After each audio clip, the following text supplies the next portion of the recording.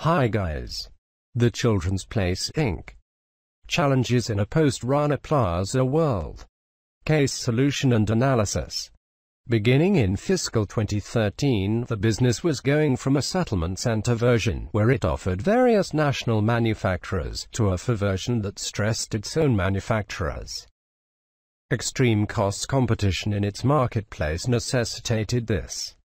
The newest method included controlling, organizing and creating its international clothing value chain. The unfavorable publicity that ensued intended that the top management of the companies needed to re-evaluate its strategy. What ought to be their answer? Memory Subramanian is connected to Stetson University. Thanks for watching this video. Please like, share and subscribe.